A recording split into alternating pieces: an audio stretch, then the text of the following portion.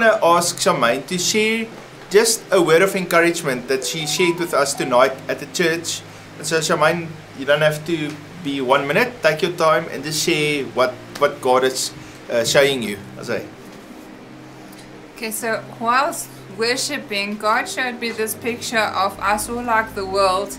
Then I saw on top of the world, I saw like a dark cloud, and I felt like the dark cloud was represented by the evil. And I just saw like how God showed me how like a company of Christians, believers, came in unity and they started to hold hands. And when they started to hold hands, I've just felt like how God showed me how they're declaring life over their circumstances, over their family, just declaring life over everything.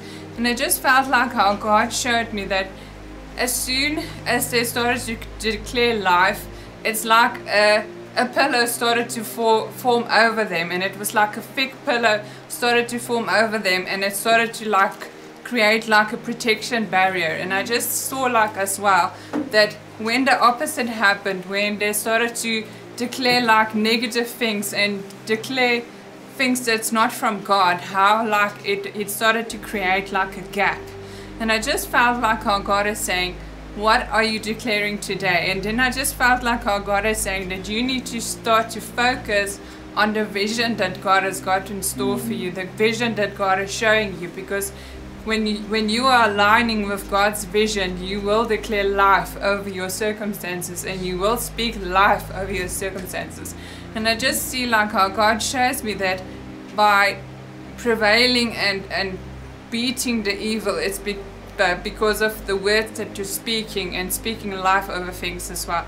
Then I also saw, I didn't share that in church, but I saw that as well, how God showed me that our souls is like weak, is tired.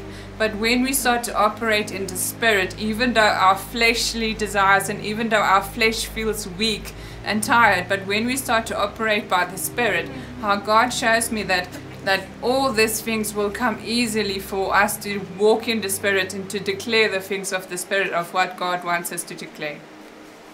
Hey, awesome. Thank you very much, Charmaine.